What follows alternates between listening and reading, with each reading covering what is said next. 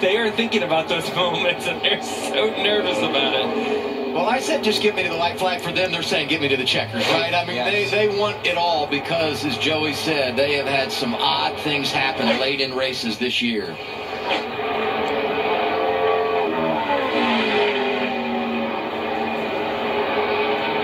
Just really smooth, right up against the wall.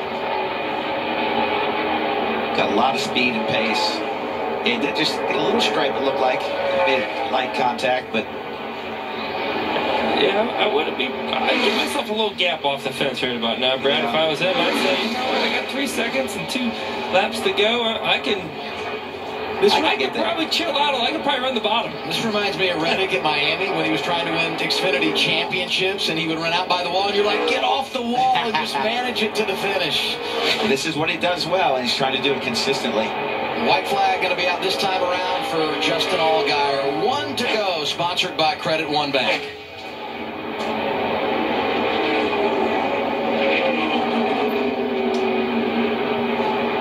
Well, if he's able to bring this thing around here, he's a much-deserved win. Obviously a fast car. A lot of wins taken away from him this year from something happening.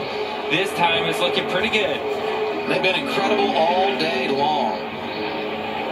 Get out the broom for Justin Allgaier. Sweeps the stages.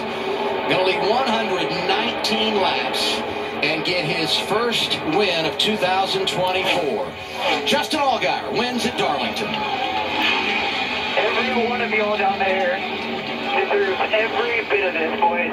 You all have worked your butts off. I'm sorry that it's taken all the way to Darlington to get it done for you, but what a day. Eddie, thank you. Pit stop. Second time in his career. He's got his first win of the season at the track Too Tough to Tame. And give him the hat trick here. 3 times he's pulled into victory lane at this place.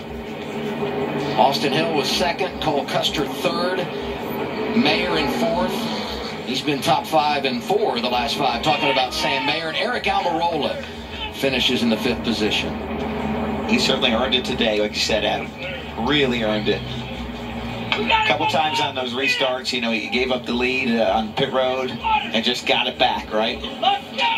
Absolutely. Great execution all the way through the whole race team. Whether it was managing the run, the pit stops, the restarts, keeping the car in one piece there. Even though we got a little nervous at the end there when he's so close to the wall, did a great job just managing everything that he needed to.